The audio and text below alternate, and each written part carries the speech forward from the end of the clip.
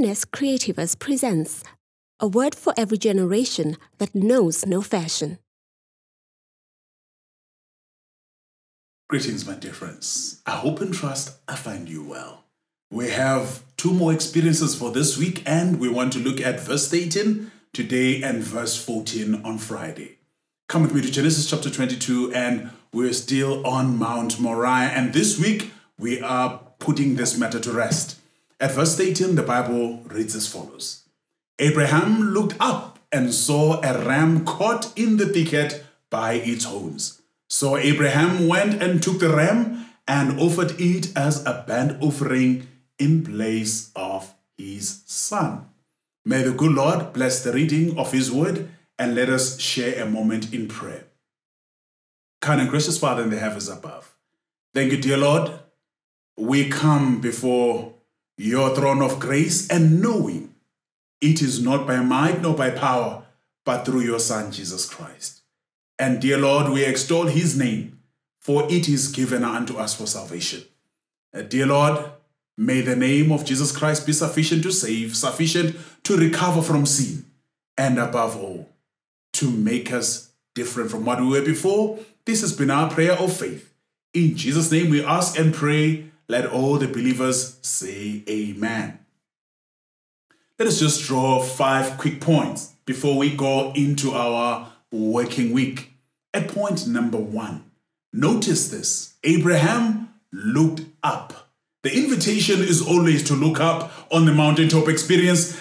As Abraham ended his 3 days, he looked up onto the mountaintop. As he gets to the mountain, he is not done looking up. He still looks up in order to see the ram. May I say unto you, as I say to myself, take time to look up. May it always be your attitude to look up.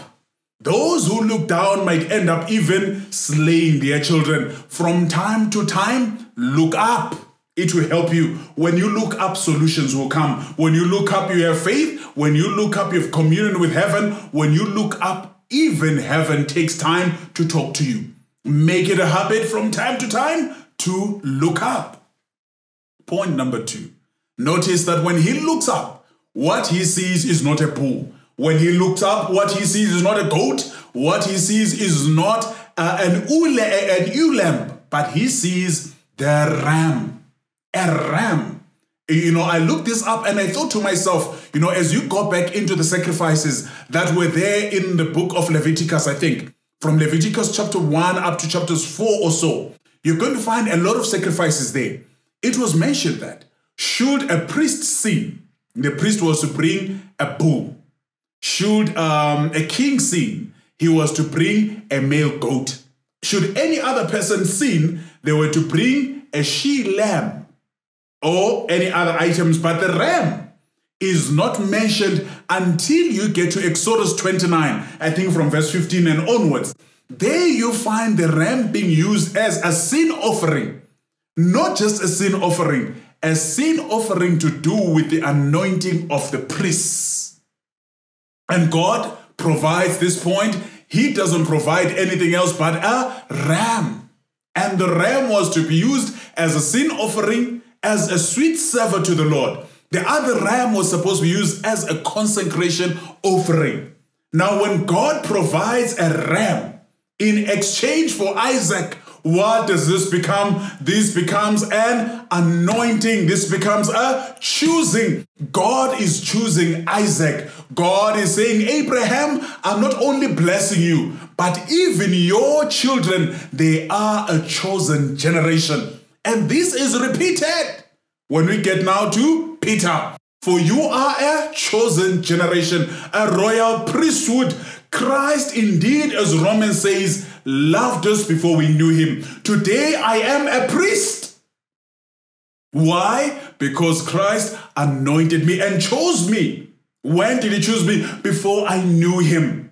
So even when the priest, the house of Aaron, which is not yet there, when it now comes to be anointed and the ram is offered again, the anointing process comes all over again. So it is at the mountaintop experience that we find God affirming his choosing of Abraham and his children. And remember to go to Galatians. He says, those who are in Christ are the heirs of Abraham. Galatians chapter 3. And so are we the heirs of Abraham because we are in Christ. Point number 3. Sorry to belabor that one. I'm getting excited. The ram is not just a ram, but it is caught in a thicket of thorns. Leave the ram of Isaac. Come to my ram. Come to your ram. Christ was hung on the cross, and what was on the head? It was a crown of thorns. He is the ram that has been promised from time immemorial. He is our ram. He is our ram. Christ is the ram.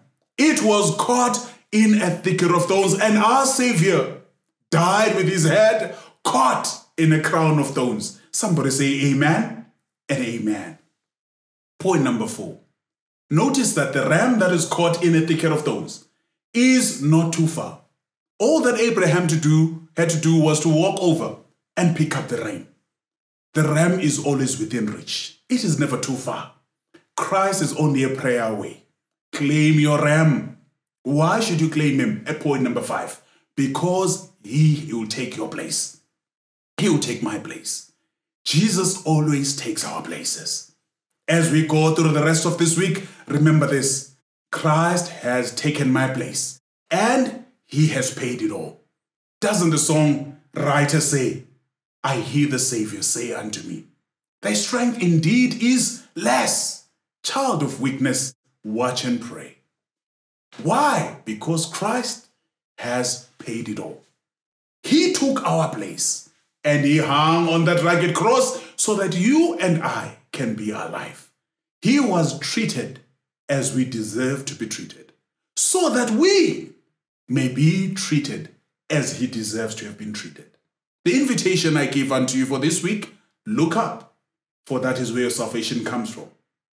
Whether it be at work, at home, or in your spiritual matters, always look up. Point number 2, the ram marked the anointing. You are an anointed child of God. Claim the promise and live according to his word.